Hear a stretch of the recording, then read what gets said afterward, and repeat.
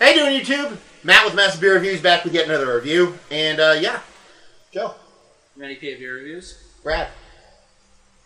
Just Brad. From the Instagram microwave. Yeah. We are here today. I'm going to bang out a couple of reviews because I just got back from Canada and I have a bunch of beer. So there we go. First up, one of the best labels I've ever seen on a bottle. Just kind of freaking awesome. And it is Omnipollo's Fatamorgana, which is an Imperial Indian Pale Ale, 8% alcohol by volume. And there you go. I have never heard of this brewery. I know nothing about it, other than the fact it is the haziest of hazy that you will ever see in a brown bottle. Like, that's a brown bottle and it's hazy. I think it's bottle conditioned, too. I saw like a little... Yeah, it looks like it has a decent... Like, you can't really see much going on in there, so let's see what we got. Started off light with my Imperial Pale Ale. Yeah. Let's see what this sucker's got. That is neon.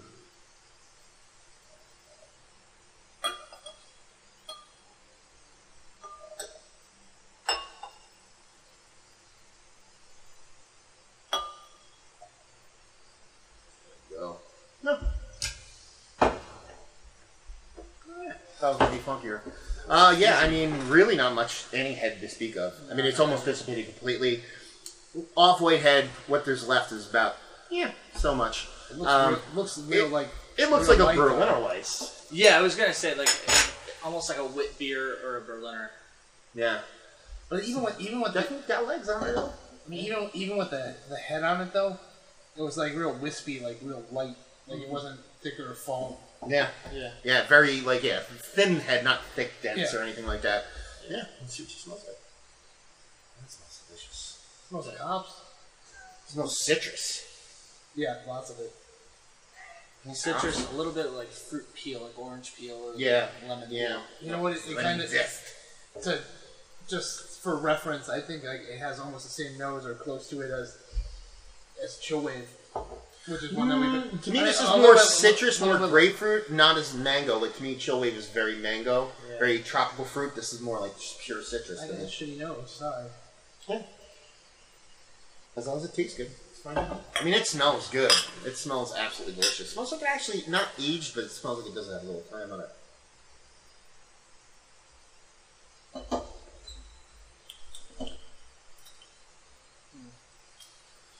Taste is not as good as the Nose? The nose.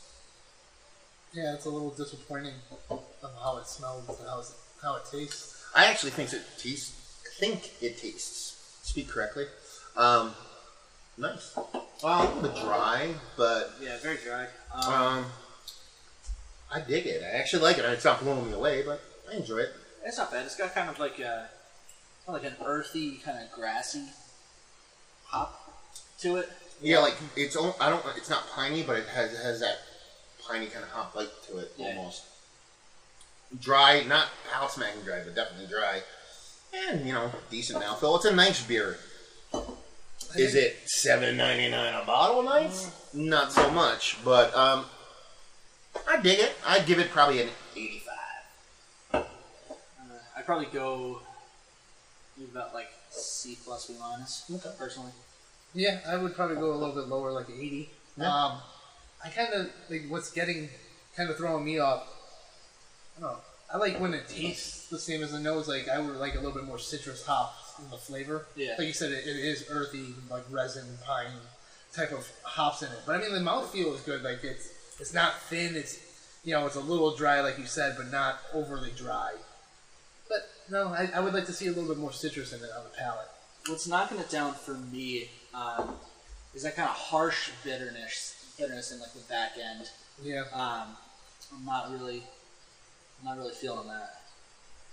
It's almost like if you take your sip, and then if you just swallow after that, like that bitterness sticks around. Yeah. Like you're just getting a second wave of it. It's definitely lingering. I think it drinks pretty easy, even despite that bitterness. And usually I'm pretty harsh when stuff is kind of bitter like that for me. Then again, I could have just blown out my palate over the weekend, and I can't taste much of anything. So that could possibly be it. But it's not a bad beer. Like I said, 85 didn't blow me away, but at the same time, it's not offensive. It's just lacking in some form or fashion. There you go. That's my review. Label-wise, I just love it. I don't know what it is about that just kind of speaks to me. Do you know if they have like other beers in that line or anything like? I never heard of it. Is that like a typical? Because I would be interested to see if this is like if this is like their logo, so to speak. Yeah. Maybe they just change the color up or something. Yeah, I have no idea. It's a cool bottle. I never heard of it. It is, let's see, it's distributed by 12%, Brooklyn, New York. That's the name of the brewery, I guess. No, that's 12% is distributor? No, it's Evil Twin. Is that? That's his. Brewed and bottled by Pub Dog Brewing, Warminster, Maryland, exclusively for 12% LLC. Yeah. Okay. So it's distributed by 12%. Yeah, that Warminster, that Pub Dog, that's where Stillwater, him and 12%, like they're all the same. Oh, and it is actually pretty fresh. It says Best By August 2015, so that probably makes it January, February, March. Probably came out in March. Usually throw 6 months on them.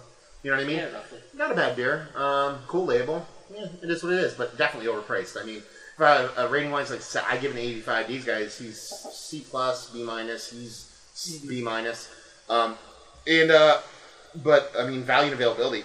I've never seen it before, so availability is a 2. Value is a 2 because it's $8. This is a $10 to $14 4-pack here for me. Yeah. So it's just overtly overpriced. So there you go. Omnipollo is Fatamorgana. Yeah. If you like pure citrus with a drying finish and decent mouthfeel, that's the beer for you. Or if you want to try something that looks cool. And I think it looks awesome. It looks like grapefruit juice. It tastes like grapefruit juice, just in beer form. There you go. Another review in the books. Hopefully you guys enjoyed the review. If you did or didn't, whatever. Comment and all that stuff below. Facebook, Twitter, Instagram, and Taps. This guy, Massive Beers and all those places. How about you? Facebook, Twitter, Instagram, Untapped as well, at NEPA Beer Reviews. And Instagram at thegeneral451. Just cookies, and microwaves. barbecue sauce, microwaves. There you go. Yeah. Oh, and NEPABeerReviews.squarespace.com. See? Their website. Yeah. He's not trained anymore. Yeah. No, written reviews. A lot of written reviews Joe's into, so definitely check them out because they're well done. So, yeah, hopefully you guys enjoyed the review. Hopefully you're enjoying a nice grapefruit-based beer, and hopefully see you next time. Cheers.